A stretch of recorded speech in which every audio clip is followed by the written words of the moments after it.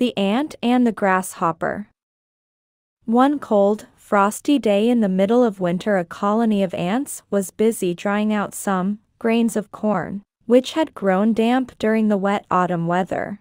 A grasshopper, half dead with cold and hunger, called to one of the ants.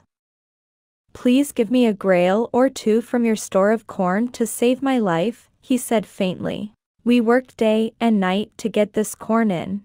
"Why should I give it to you?" asked the ant crossly. "Whatever were you doing all last summer when you should have been gathering your food?" "Oh, I didn't have time for things like that," said the grasshopper.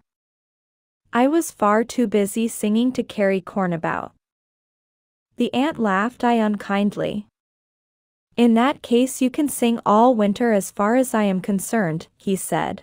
And without another word he turned back to his work.